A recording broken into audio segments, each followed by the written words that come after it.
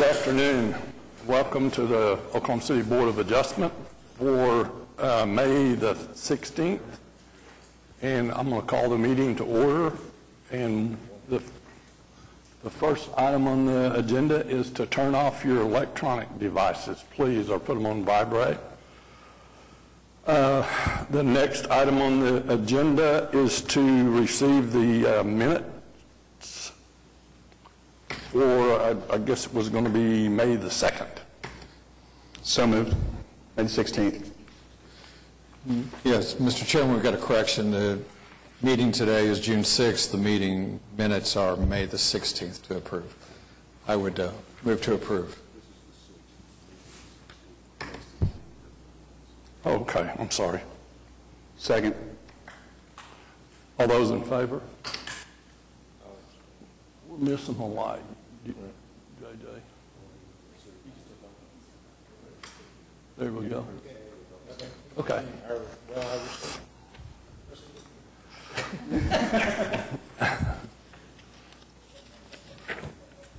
Okay, the next item is any continuances? We have none today.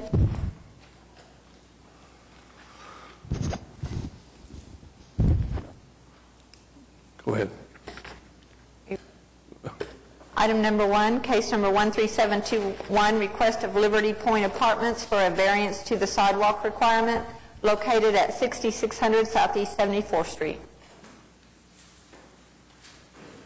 Mr. Chairman, members of the board, Dennis Fox, and Eric Gummerson is handing out an aerial that will show you the project in question and also some pictures of the area. This is a piece of property that Mr. Allen, you saw come before you probably 2 years ago. It was zoned industrial, and there was some question about whether apartments were appropriate. We felt they were appropriate, and both the Planning Commission and Council agreed. The exhibit that you're looking at is an exhibit which shows the apartments, and they should be finished within the next few months. But as you can tell, we have an intricate sidewalk system inside of the apartments. We have already constructed the sidewalk on 74th Street, and then the pictures that go along with this aerial show you the sidewalk that the city's put in on the other side at Air Depot that runs south under the highway and actually hooks up to the trail system. The first thing that Eric and David Box did was to go sit down and meet with Wendell Wisenhunt and his staff, and they got a confirmation that the Parks Department had no objection to us not having a sidewalk. In fact, what this does is we have, as indicated, a sidewalk here, which will funnel anybody that wants to walk on the trail system over to the existing sidewalk and then down to the trail system. So we've got some issues in regard to grade. We've got some issues in regard to this existing sidewalk that runs into a little AT&T facility. They have easement rights and have the right to stay there. So from our standpoint, it's not that we don't believe in sidewalks. We have plenty of sidewalks both on the interior and on 74th Street. We just want to funnel everybody over to the sidewalk that exists on Air Depot that the city put in. As indicated, the Parks Department had no objection to it, and we think that this is a unique situation, and that's why we're asking for it. When you look at the property to the south, you run into the I-240 frontage road and then the interstate. So the city's already solved the problem on the east side of the street, and we'd like to take our any residential traffic right by the lake over to that sidewalk. We're here to answer any questions if you have any. So you're going to do the sidewalks along 74th? They're in, yes, sir. Okay, and then you're going to funnel that sidewalk over to the proposed Draper walkway? Yes. And the proposed Draper walkway is not in? It is in. And if you look at those pictures, the actual trail system is down here, but this sidewalk, in the pictures that you have, it is existing. Well, I missed it because I just came by there. I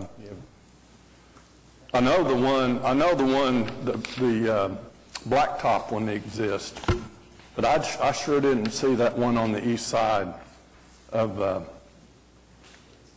Air Depot.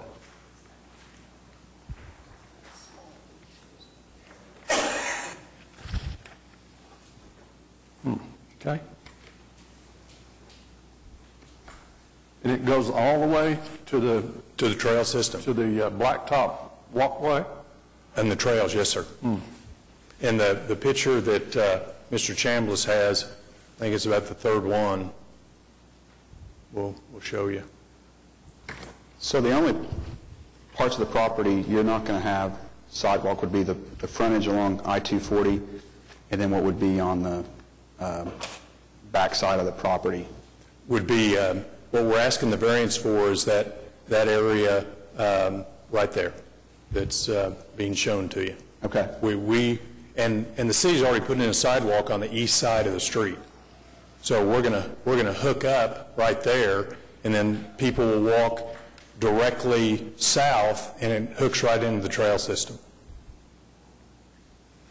And as you can tell by the aerial maps you have, we've got an intricate system of sidewalks throughout the property, and then already have our sidewalk on 74th. So it's not that we're trying to get out of sidewalks. It's that the city's already provided it on the east side of the street, connects the trail system, and so we believe that we're in good shape.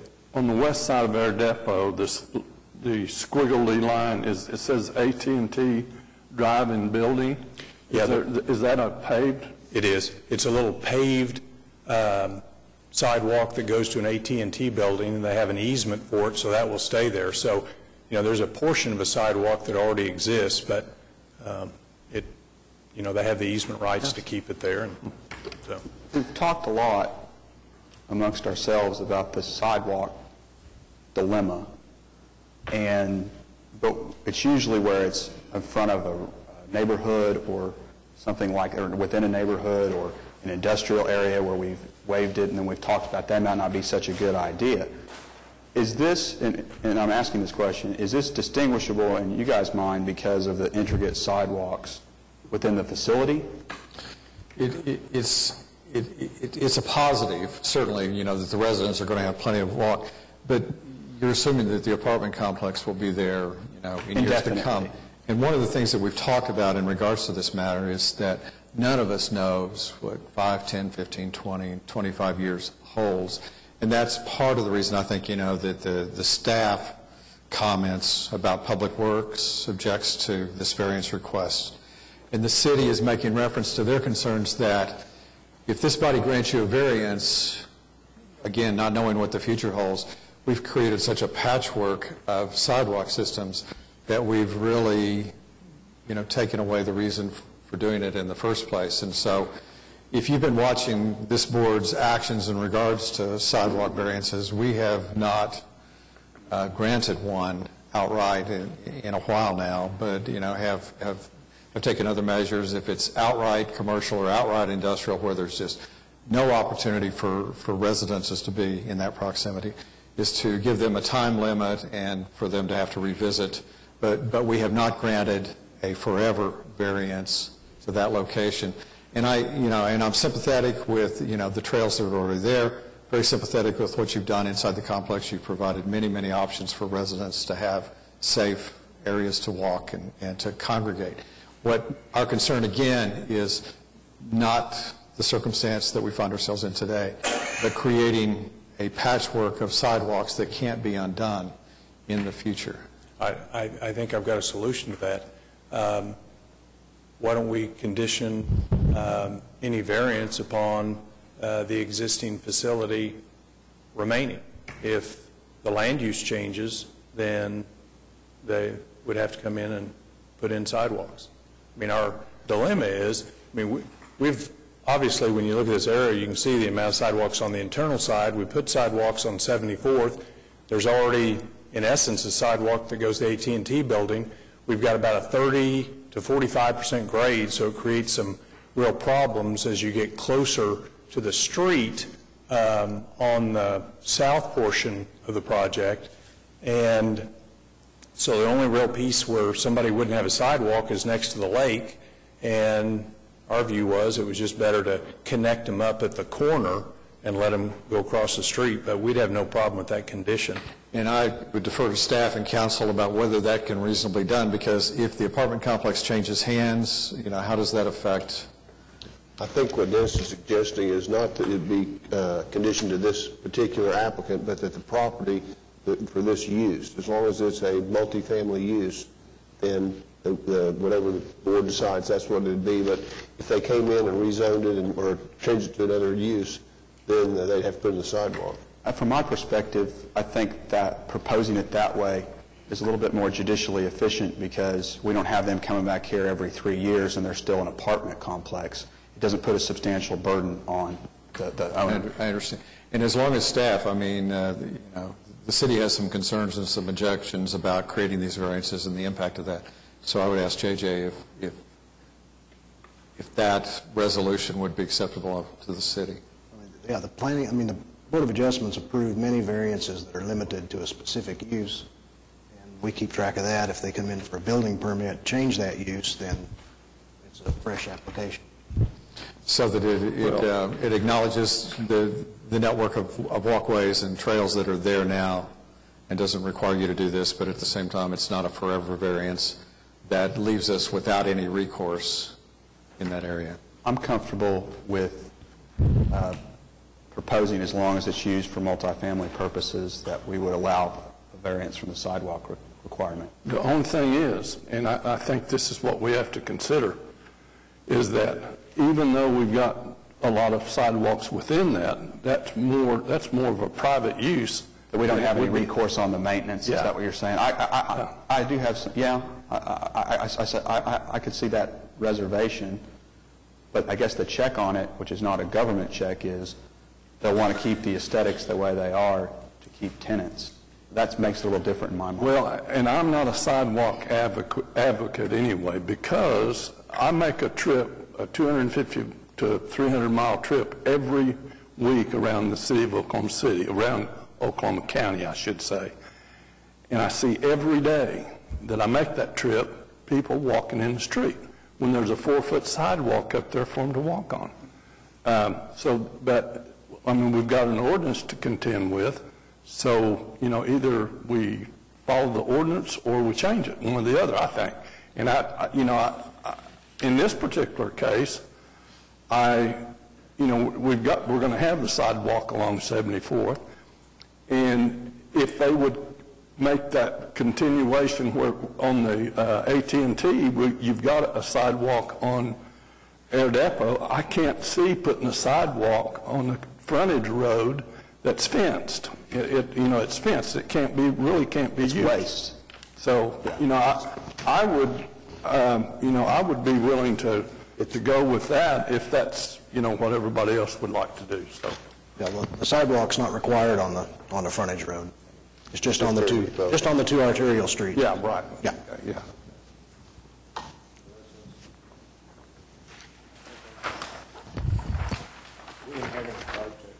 We didn't have any protesters. Do we have any protesters to this item? Apparently not. I know of none, and like I said, we met with the Parks Department and got their approval. So. Well, I'll go ahead and move approval conditioned on the use. Accept time. Yes, sir. Do I have a second? Second. Motion and a second. All those in favor? Thank you all very much. You never know. I'm glad we had this time together. Item number 2, case number 13737, request of Raising Cane's Restaurant for a variance to the building setback requirement of the Urban Design District located at 2036 Northwest 23rd Street.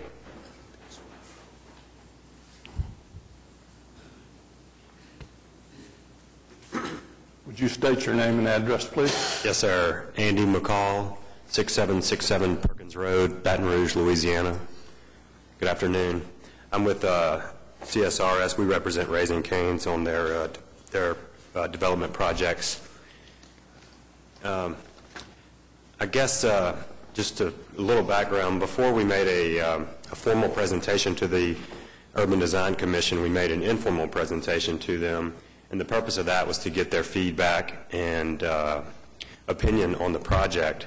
We knew that we couldn't go forward complying completely with the requirement of the 10-foot build-to line, but we wanted to, the project was really important to Cane, so we wanted it to go forward with some sort of compromise that they were okay with. So they gave us feedback at that informal presentation.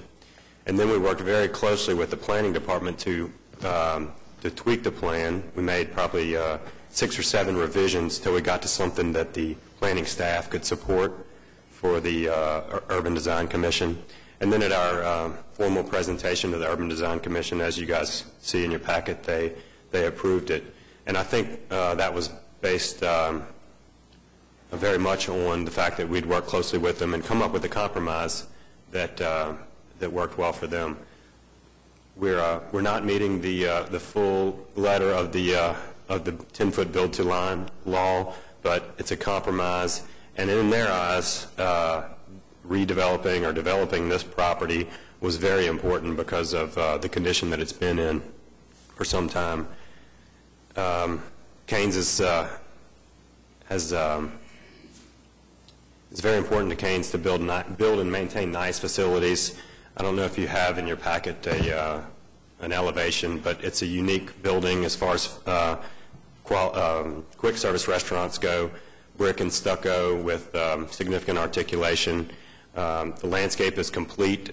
We actually have applied for a little bit of a parking reduction. We make up for that with additional landscape points. So it's going to be a very nice project, and just ask for your support. Happy to answer any questions. Any question?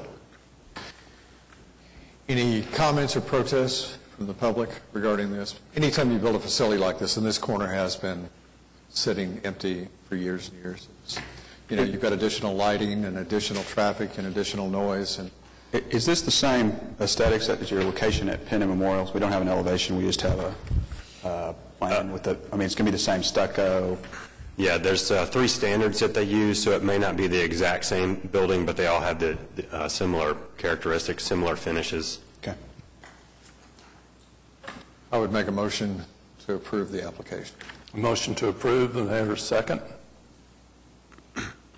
I'll second. Okay, a motion and a second. All those in favor? You're approved, sir. Thank you very much. Okay, the next item. Item number 3, case number 13738, request of RI Property for a variance to allow parking and maneuvering in the public right-of-way located at 2416 North Ann Arbor Avenue. Mr. Chairman, members of the board, I'm Larry Castle, Jr., 3711 North Classen Boulevard, Oklahoma City, Oklahoma, 73118. I am legal counsel to RI Property, LLC, the applicant in this matter. As you've probably seen from our materials, I'm seeking a variance for 12 parking spaces, a green belt, and some brick signage that has been in place since 1967. It is on Ann Arbor Avenue, on the east side of Ann Arbor Avenue, and it encroaches on the city's right-of-way for Ann Arbor, I believe 18 feet. Again, it has been there since 1967. My client's facility is a nursing home facility, uses those parking spaces for visitors, employees, et cetera, et cetera. As you probably noted from the photographs and other information provided in our packet, for some reason, Ann Arbor Avenue from 23rd Street, and I think it goes clear to 36th, despite the fact that it's platted at 100 feet wide, everything on the east and west side of it encroaches in there such that it's leaving only one lane going to the north and one lane going to the south. We are not seeking to do anything different with our property. We just want to continue like we are, but we need to get a variance so that we can do that in a probably, I would guess, a legal non-conforming way. I have brought Mr. Wilsey, who has run the facility since 2001, with me if you have any questions. Again, it's been in place for more than 40 years, and we're just basically seeking to preserve the status quo. Any question? I move approval. Do we have anybody in the audience wishing to protest? Okay, Second. Motion and a second to approve. All those in favor? You approve, sir. Thank you. Thank you very much. Item number 4, case number 13739, request of Superior Neon Signs for a variance to allow a sign located in the public right-of-way, located at 10 North Broadway Avenue. My name is Jim Gleason. I'm with Superior Neon Signs, 2515 North Oklahoma, here in Oklahoma City. Presently, there's currently a sign in this exact same location. It's been located there probably, I think, a little over 10 years. What we're asking for is we're asking to replace this sign. The small monument sign, what its main use is for is, number one, pedestrian traffic and also vehicular traffic. With the downtown buildings, some of the high-rise signs that we put up on the buildings can't be seen by the vehicles. And these signs, we like to place these signs in an area where people know where to turn into the parking lot or turn into the valet safely. Currently, there's really no good location to place this sign. Anywhere we place it's going to be back either behind the building or behind a post, so we're asking that we can keep it placed out in the right-of-way. But you're going to replace it, same size, same configuration. It looks to me like It's the same width, a little bit different configuration, but it's not any larger than what it is. it says colors, letter height, and size will remain the same. Correct. Is this a corporate rebranding, or did the owner of this property? Well, it started with the upper elevation letters were getting old, and they started blowing off the building, some of the faces, so they wanted to get that changed. That was the main reason for the change. And with that, yeah, it's kind of a corporate rebranding. I don't think they would be doing this unless we had some deterioration for the upper elevation, so they decided to change all of them. Any other questions? Anybody in the audience wishing to protest? Entertain a motion. Move approval. Second. Motion and a second. All those in favor? You approve, sir. Thank you.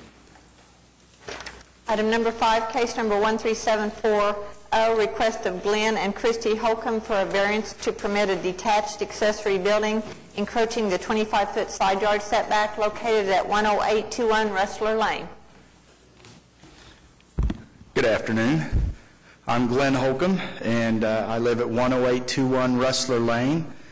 That's out by Northwest Expressway and the Turnpike, right off of Hefner Road. And I'm the first house on the southwest corner of Hefner Road and Rustler Lane.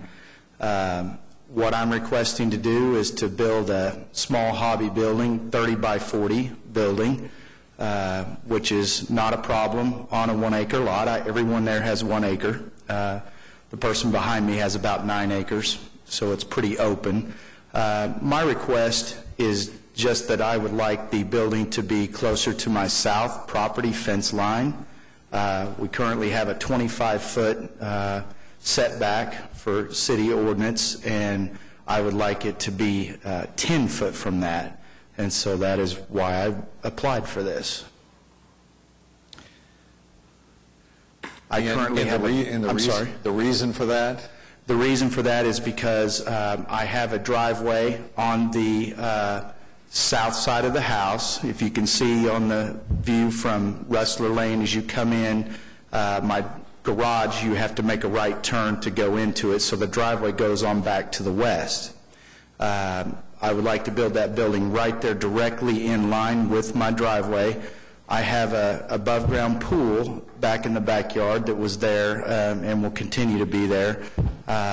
It was there when I purchased the house 5 years ago. It doesn't show it on this photo, but there's also a gas meter in my backyard at the very back that's down close to the southwest corner, and it runs at an angle to the northeast, and it runs between the swimming pool, and there's actually will be about a 10-foot space there between the pool and the building, and then that gas line runs right between there, and so I would not have to do anything with the gas line. Also, I have my septic lines which run on the other side of the house, and as you can see, it's the aerobic septic, and it takes up all of that north part of the yard where you couldn't you wouldn't want to put a building there anyway, because I don't want it close to Hefner Road on the Hefner side.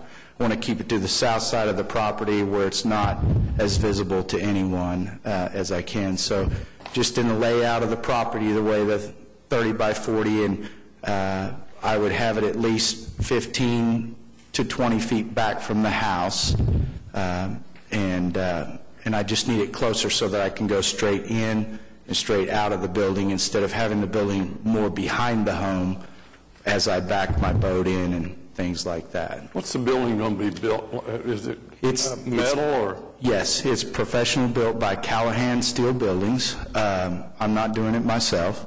It'll be a really nice looking metal building with a 412 pitch on the roofing, and I'm doing kind of an antique type design to it to make it so that it appears to look just like our house. It'll be the same colors. I'm also going to have some posts on it that make it appear that it looks like the home, not a barn style, you know. Are you going to finish the walls on the inside? I am not going to necessarily finish the walls. I will probably just do more like tools and things like that up on the walls, on the inside. The reason for the separation, the main reason, and correct me if I'm wrong, JJ, is for fire. And I think that's the main reason for that separation, isn't it, JJ? Fire, and just to give some light and air and some separation between properties on these larger lots. Would you consider making that south wall, the one that's closest to the property line, making that a 1 hour wall, which would mean to sheetrock that wall with fire-rated sheetrock? I would imagine that I could do that. Okay. Any questions? I had a question about this document that your neighbor signed. Uh-huh.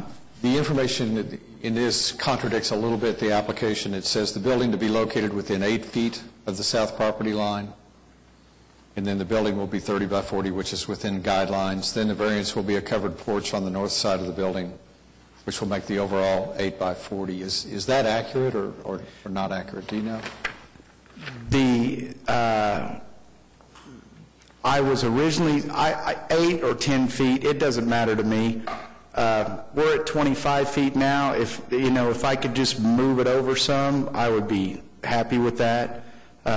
10 feet is good. 8 feet is good. I just want to get closer to my south fence so that my building size will actually be 30 by 40. The building is 30 by 40. And you're talking about a 1 hour rated firewall on the south exposure of the building. What's the little 8 by 8? That's a little storage building I have there now that it'll just be gone. Just building a safe room there, I think. No, that's a building they had already on that sheet there, just for what I store now. Any other questions? Do we have anybody in the audience wishing to protest? Chair, entertain a motion. I would make a motion to approve condition that the south exposure of the building carry a 1 hour fire rating. Is that acceptable? I don't know how much that cost. It's not, it's going to be more than just regular sheetrock, but right. It's not significantly more, I don't think so. Well, I wasn't planning on sheetrocking it inside to make it like any type of living quarters or anything. That would be the only way I would vote for it. Okay.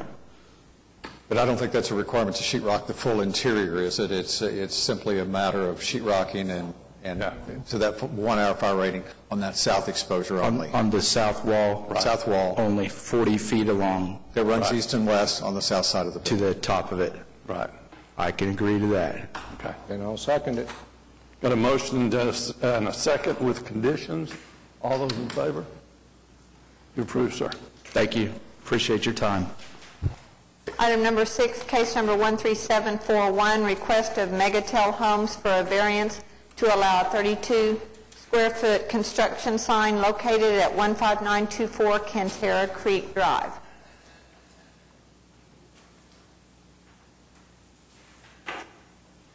My name name is Ron Alexander, and I live at 2525 Scarlet Oak Court in Choctaw. And I represent Megatel Homes, and we appreciate your giving us an opportunity to request a variance, but we'd like to put up a 4x8 sign. It will be removed from the street, be up next to the house where we have our flag, and we feel like it would enhance our ability to market our model better, call a little more attention to it. And, of course, marketing, that's pretty important, is to be able to have people recognize that this is our model home we'd like for them to visit. We have 25 lots in that Northampton addition, and as soon as those lots are completed with construction, then we'll take this down. Everybody that's in business, desires to have the visibility that you seek for your development, and without the restriction of an ordinance, you'd have no telling what, because, it would just be an opportunity to outdo each other to create visibility for whatever you were selling or promoting. Your request is, I understand what you want, but is there anything, first of all, we don't have anything that shows what that sign would look like, and see anything, the proximity to the site that makes visibility an issue? Or There's nothing that would obstruct the vision. This would set up off the street near the house. It's within 2 feet of the home. It's a nice brick pedestal, so it reinforces its aesthetic. But you understand the point. Without some restriction as to what you can do, it just becomes everybody, just builds larger and larger and larger, signs or things that attract people to their addition or whatever they're selling. This is, I echo Jeff's comments, and this kind of is, we've dealt with this issue before down in South Oklahoma City right off the highway where nobody really adhered to the statutory requirements, and then we just had bigger and bigger and bigger signs. So I have 2 things that I'm concerned about. The size is substantial over the limit, and the second thing is we need to make this some kind of time where it's while they're under construction, 3 years, 5 years, something like that. Yeah, I'm not even going to be able to go there. I'm going to have to object respectfully to your request, because there's nothing that differentiates what you're doing with what anybody else that's selling an addition is doing. Well, if I might interject, we Megatel, when they originally started,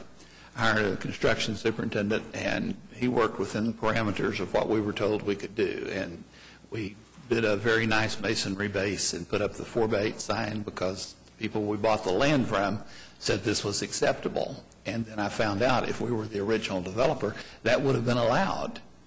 But we weren't the original developer. We just bought their last 25 lots. And we did our model. It's a very attractive model, and this is back away from it. And then we discovered we were not in compliance. We took the thing down, and then we requested the variance.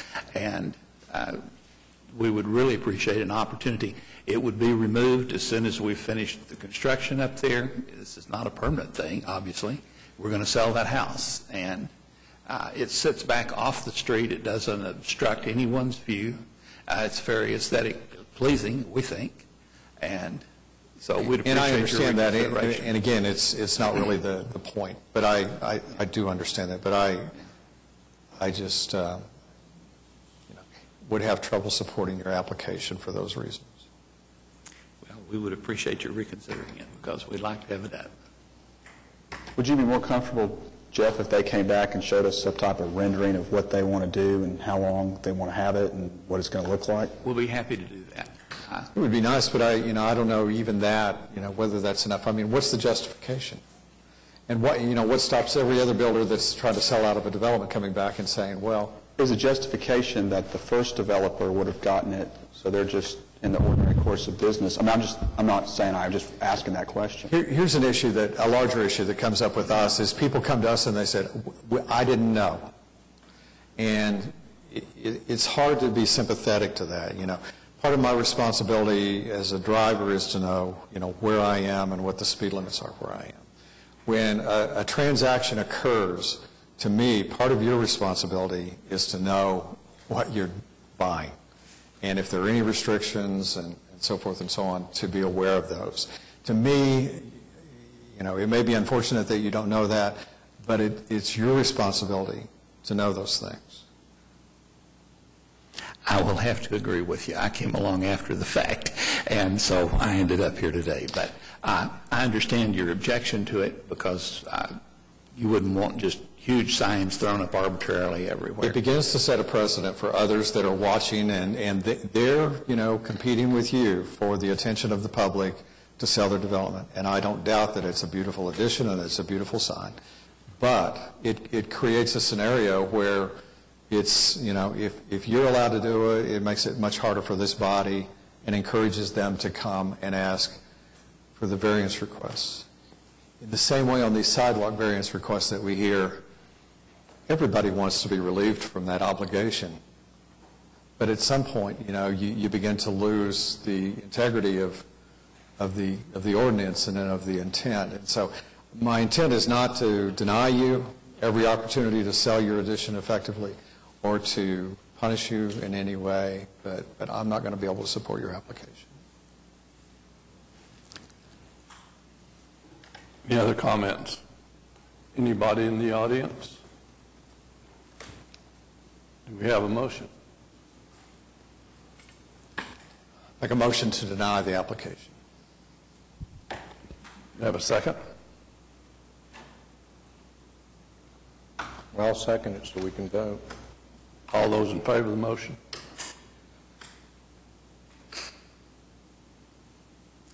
Who's not voting? Jeff, did you vote? There you go. Okay. You're denied, sir. Thank you.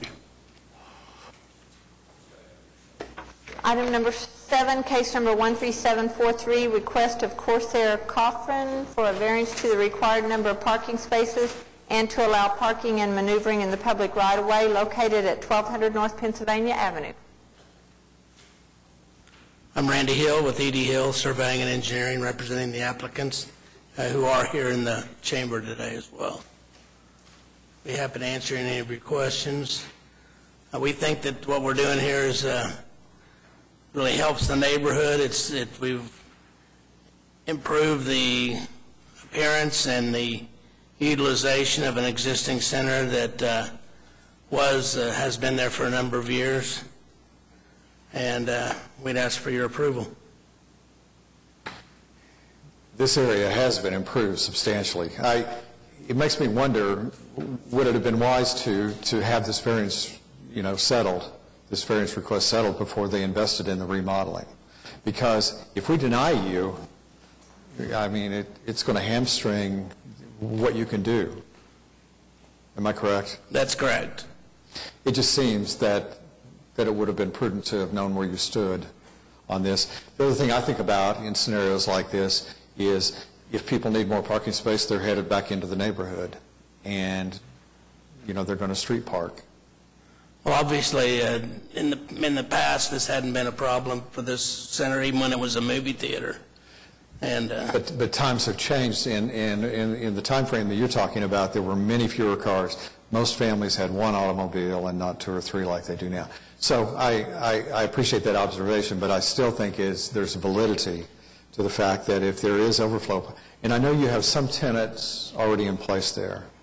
Yeah. Are there more people signed but not moved in? Can you tell us anything about the nature of the businesses that are going to be there? Well, we've got right now we've got one restaurant, a tattoo parlor, and one other business there. I believe it's a haircut salon. They've had some inquiries from some telephone people, and like for a Verizon store and that sort of thing. And I think there's a tattoo place already in there. Yeah. The notification would have gone to what? Is it 300 feet residents within 300 feet of this location? Yes, sir. Is there anybody from the public or any feedback or any objections from the neighbors that you're aware of? I'm sure they're happy to see the area, improved.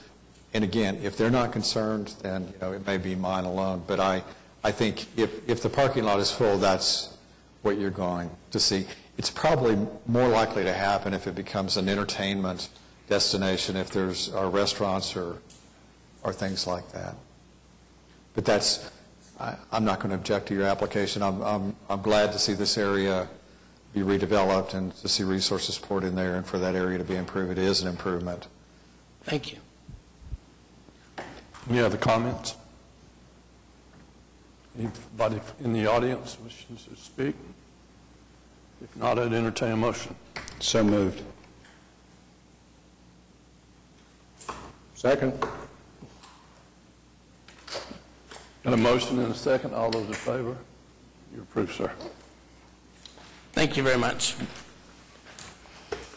Item number 8, case number 13727, appeal of Rudy Heimer of the decision of the Historic Preservation Commission regarding the denial of a certificate of appropriateness for the installation of vinyl siding, vinyl windows, and steel French doors located at 2504 North Hudson Avenue.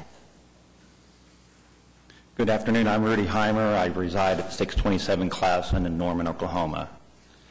I represent the owner of this property. We took over management for the owner back in 2006. They purchased it in 2004. When we took the property over, it was in very poor condition. Many of the single pane aluminum windows were broken out. The operating mechanisms on them were broke. There was rotted siding. The roof was in poor condition. So we went in at the owner's request and put in brand new windows, new French-type doors, and vinyl siding. That was back in 2007 and 2008 that we did that. And then earlier this year, we get a notice from the city stating that we did not get a certificate of appropriateness, which we did not realize was needed. We did go ahead and do the application with the Historical Commission and as a result, they declined that here, and that's why I'm here at the Board of Adjustment here asking for your consideration on this. I think there's some things that are kind of unique on this. It's that, for one thing, as one of the commission members brought up, this was done 4 or 5 years ago. If this was such a problem, they said, why didn't someone say something 4 or 5 years ago? So there's certainly a lapse in time that I think is something that could be considered as a mitigating circumstance on this. Also, there's over 30 houses in this neighborhood that are vinyl siding and or windows or some type of vinyl trim. I'm sorry, my packet that I've sent in is an actual very large packet, and I'm sorry about that, but I just wanted to show you how many properties per the website, and I drove the neighborhood and provided pictures of all these different properties. So it does blend into the neighborhood. Most of the historic properties in this neighborhood were built in the early 1900s. This property was built in the early 1970s. What's in there now with the stuff we put in is consistent with what was used during that period. The staff commission, and this is a quote, says this property is unique in that it was not constructed during the period of significance or during a period in which the special zoning regulations applied. This property is a non-contributing, non-historic property.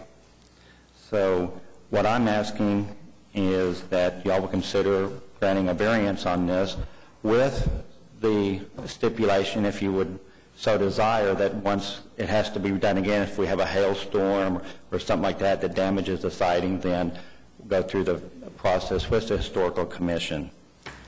And I'll end with just, we have several support letters that were sent in, one by the owner directly to the south that I think is pretty much sums it up a lot. He goes, he's owned his property since 1995 and has intimate knowledge of the degraded condition of the property and criminality of the tenant population. In the past 4 years, the property has improved dramatically, both in appearance and tenant quality. The improvements all attached a better class of tenant and improved the historic neighborhood for all. It says the property was built in the early 70s with no historic features. No matter what you do to it, it's not going to look historic. I mean, you can't make a square, building that was built in the 1970s resemble something that was built in the 1920s. So this person, that Ronald Cooper, that sent this letter in, would also hope that y'all would grant an adjustment on this as well as several other people that sent in letters of support. I'd be happy to answer any questions. Danny, I've got a question. The way that the case was briefed, and I appreciate the applicant being pro se, we're reviewing this under a de novo standard. It's not a variance. It's a reversal of the decision, which And then we vote to grant the certificate of appropriateness, correct? You would reverse the decision of the HP Commission denying the certificate. I just want to be sure that my fellow board members were aware that we're under a different standard than we normally do. Is the letter of support that you just referenced, is that the new evidence that you have from the April 3rd hearing? Yes, these letters are included in, should be in your packet, but they were not available at the commission. Is there anything else new since the April 3rd meeting? I received one other letter after the cutoff date, but it's pretty much just one of the letters that says we support it. So it's just, that's the only new that we have that's not in your packet. But all these support letters were not available at the time of the commission hearing. I think one of the things that, as a board member that I think about is Jefferson Park, the designation occurred in 1998. Correct? I'm not sure if you know more. It did. And your owner that you represent purchased the property in 2004, I believe. Mm-hmm. And again, as I stated in the last case, it makes me wonder, and you referenced in your April 3rd testimony that you were unaware, like you did just a moment ago. And it makes me wonder why. Where did things fall through the cracks? Who didn't read their paperwork? Who wasn't paying attention? But these things are important, and anybody that lives in a historical preservation district agrees, by virtue of the fact that you purchased there, to a different standard applies, and there's a reason for that.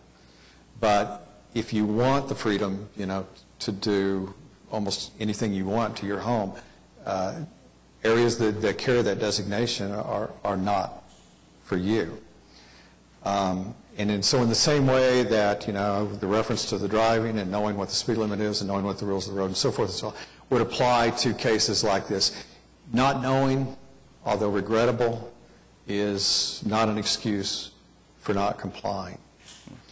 The other homes that have vinyl siding, there is, as they referenced in the April 3rd meeting, there is no way to know whether those homes, had that siding on before the 1998 designation was in place or whether they're just out of compliance. There's no way to know.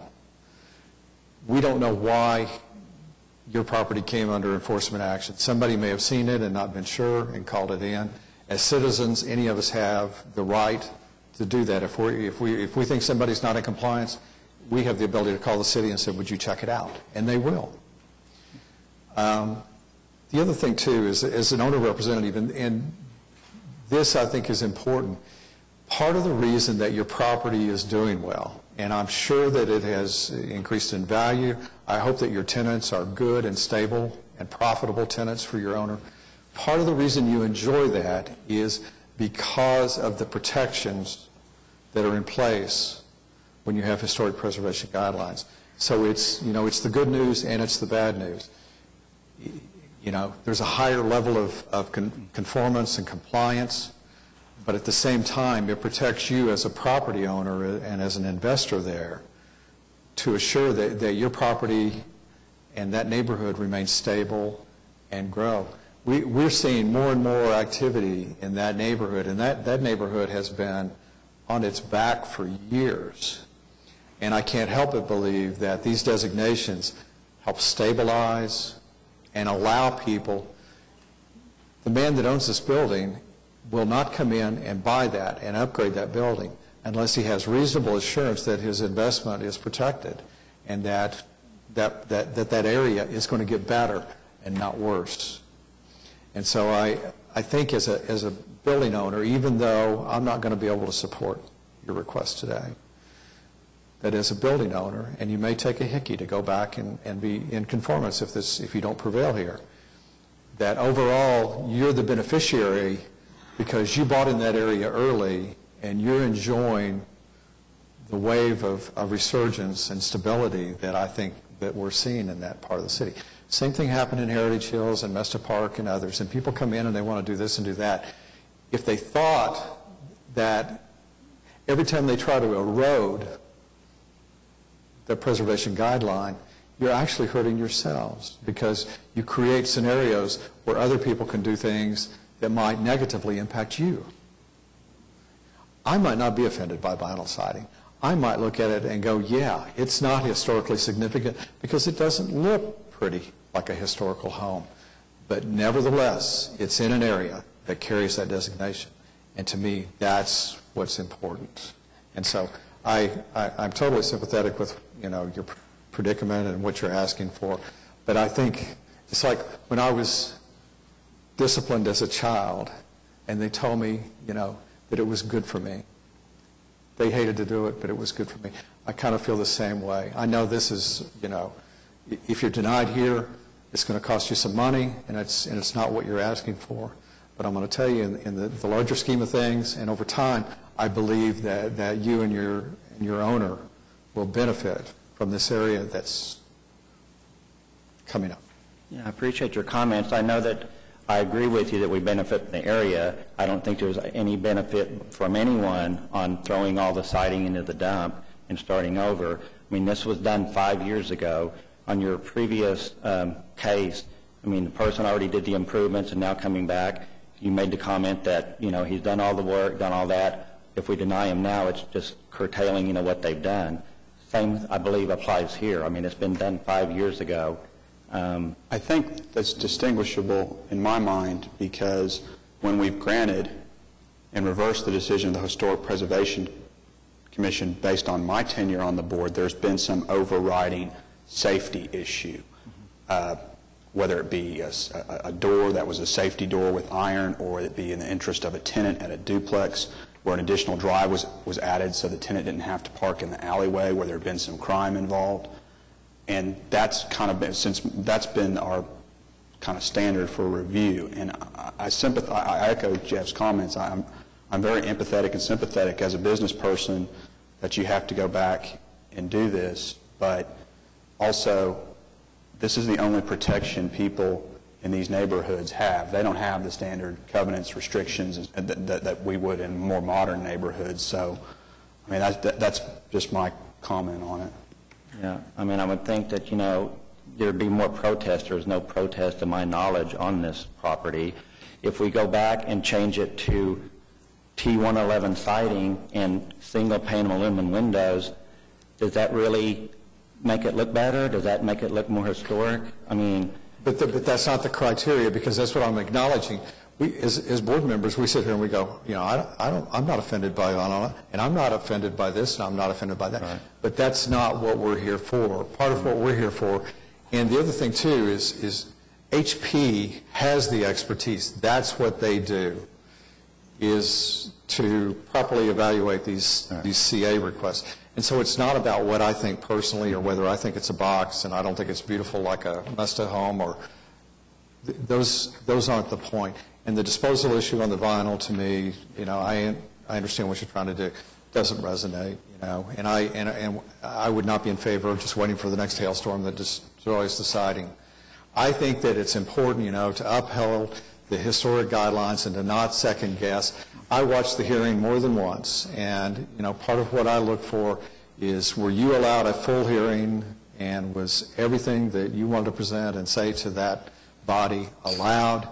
Did they properly interpret the historic preservation guidelines and apply them? And in my case, my judgment is you were allowed full access to the commission. You were allowed, to say everything that you wanted to say, present all the evidence you wanted to say, and that they properly applied the guidelines. But I share Nick's, and I'm sure the others view. Nobody's, takes any pleasure in causing you to have to go back and do something. But I'm not going to be able to support your request. Thank you for consideration. Did I hear you say that all these letters were not available at the HP Commission for whatever reason? That is correct. We did not get any letters prior to that meeting. We got them after that meeting. Okay. So these 6 or 7 support letters we got after that, so that's why they're here and not at that commission meeting. And perhaps it would have made a difference there. We did not have them at that time. I doubt it would make a difference, but I don't have a problem sending it back, calling that new evidence, and giving you a second bite at the apple, but I doubt that will make that much difference. Here's the thing I think of. People send in letters of support and they say, it looks fine, and it is fine, and there's no negative impact. But we presume that we're the experts and that we're the ones that have knowledge of the guidelines and of construction processes and things like that. And that's my problem. They're trying to be supportive and they're trying to be good friends and citizens, but it presumes that they have expertise. I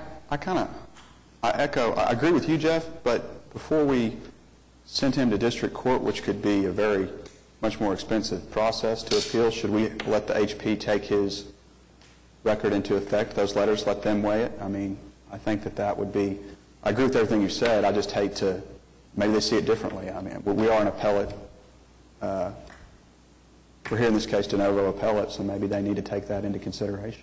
I don't know what the precedent's been before, that's what I'm asking. No. Is that appropriate to take it back to the HP and... You can remand it back to the HP Commission for receipt of additional evidence. Okay. If my fellow board members feel like, the letters of support constitute enough and important enough new evidence that HP should rehear.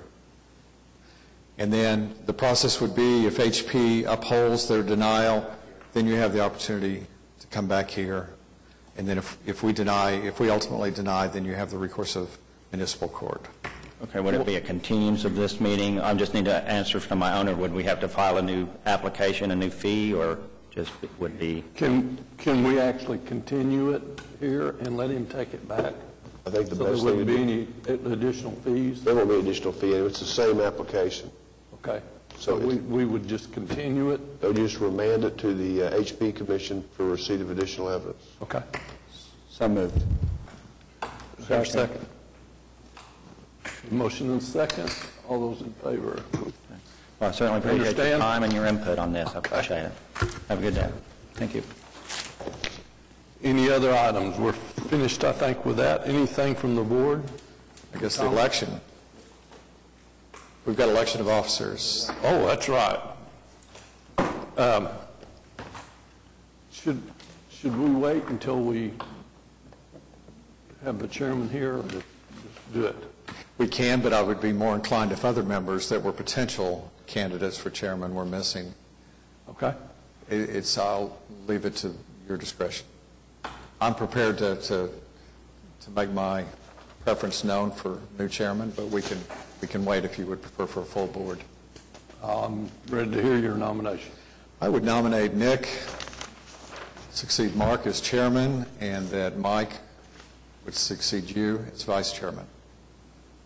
Okay, now how are we going to motion? How are we going to do that motion? A second. Can they do a second? Okay. Oh, well, I'll second that. Okay, got a motion and a second. All those in favor of the motion? All voted aye. And I guess in absentia, we can extend our thanks to Mark for his fine service. Well, if you can't, second your motion for yourself, what can you do? Well, I appreciate the sentiment, Jeff, and I told JJ outside that I will hope to be the less colorful chairman and not follow my Uncle Mickey's footsteps. So.